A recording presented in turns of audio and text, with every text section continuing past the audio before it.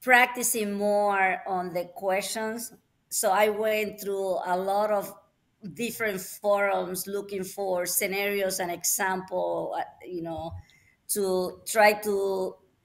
learn better the applicability of the concepts versus memorizing the concept. So I went and looked for several scenarios where I could use a SWOT example, in that scenario, or the 5 Ps, or look at the marketing strategies. I did also read a lot more on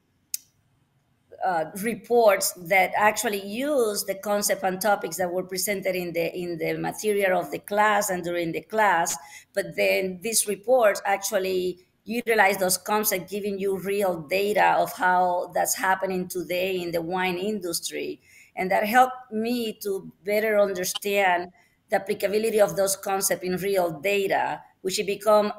a lot easier for me to then understand them and also get examples that were more real to me, that I can then remember without to have to struggle to memorize a lot of the data. So I think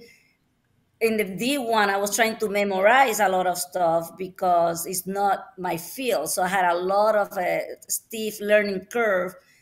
to get concept from the wine industry. So I changed that for D2, and I started to more say, take the concept and figure out how to apply them using different practice questions and scenarios, until the point that it became natural for me to understand. After I don't know how many questions I practiced on